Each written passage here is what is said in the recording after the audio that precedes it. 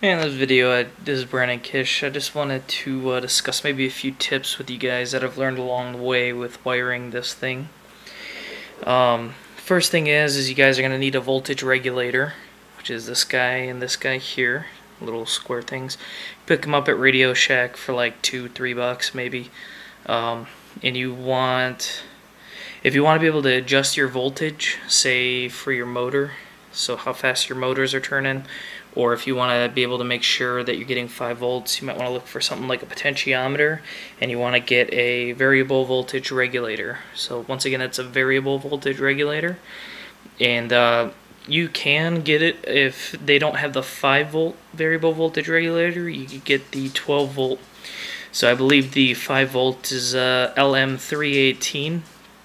And then the 12 volt is a LM317, and I believe the last letter is C for both of those, so it'd be LM318C. And those are voltage regulators that you can basically, use 9 volts or use whatever voltage you want up to 32 volts, and it will bring the actual voltage down to 5 volts.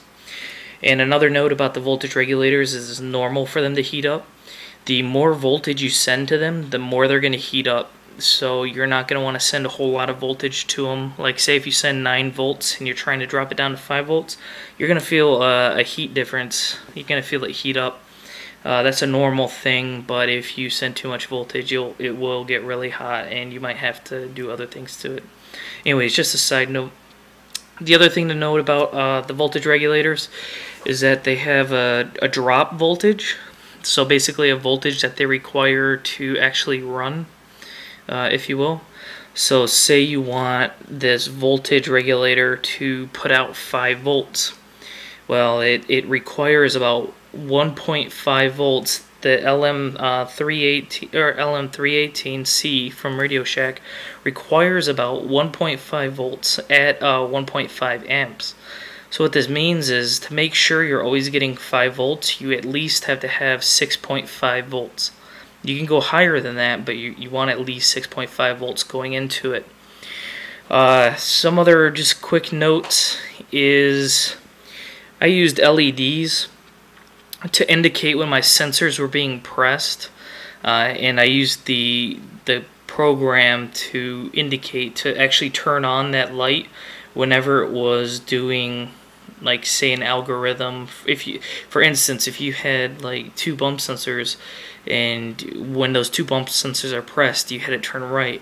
Well, you could also have tell the 2 LEDs to turn on too, so that way you know, like, okay, your program is at that point where the PIC is thinking that both are pressed.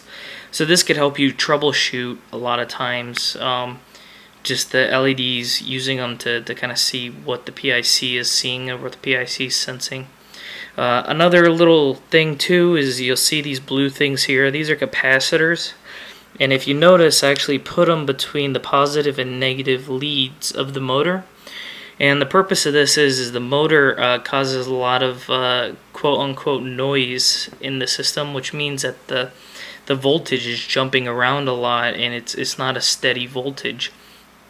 So a capacitor can kind of regulate that voltage and help take out some of that noise, although it's not going to take out all of it.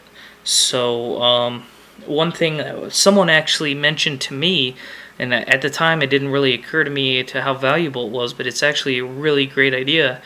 And they say for people that are going to run off of 1 battery pack, which that's what we're doing, we're actually using 4 AA and 2 AA, but they're all ran to basically run to about 9 volts, 9 volts, and they're going to what someone recommended is you can have your sensors read when your motors are off, and then turn your sensors off, and then have your motor go.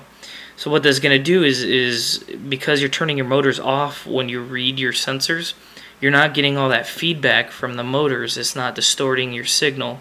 But if you're using something like bump sensors, this really isn't that important. It really doesn't matter too much, because as long as it's above a certain voltage, it's going to read that it's on. But for people using, like, I know a lot of people are using sonar and infrared sensors. This could be a big problem if you're using one battery pack, or sometimes even if you're using two separate battery packs.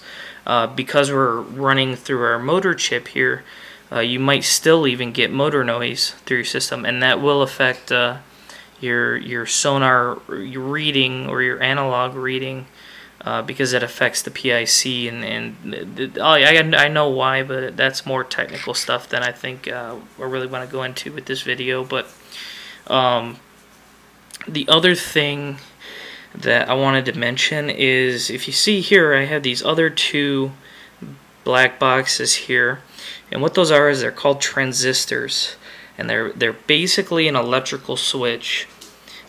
Basically, when I turn on a pin on the PIC, this switch turns on, and the reason why I have those is actually for my sensors. My sensor, which I got here on the side, and I've also got one on the bottom here. And the reason why I have the switches is to save power, because what you'll find is your sensors will actually drain a lot of power out of your batteries. And in fact, that's why I chose to go with the AA's to get 9 volts as opposed to like a 9-volt battery, because if you do the research, you'll find out that the AA's have about 2,700 ampere hours, as opposed to the 9 volts only have about, I want to say, 600 ampere hours. So that's quite a bit of difference. And what an ampere hour is basically how much current you could draw. So you know, any device on your circuit's going to take current, and it basically tells you how much current you can pull out of these batteries and for how long. And if you want to understand that better, do a little research on the internet about ampere hours and how it affects the batteries and your current draw and whatnot. Let me see, I'm trying to think if there's anything else that I wanted to recommend to you guys. Can't think of anything at the moment, but if I think of anything, I'll kind of I'll throw that out there in another video at some point. But for now, I think that's it as far as the wiring goes. So I will see you guys in another video.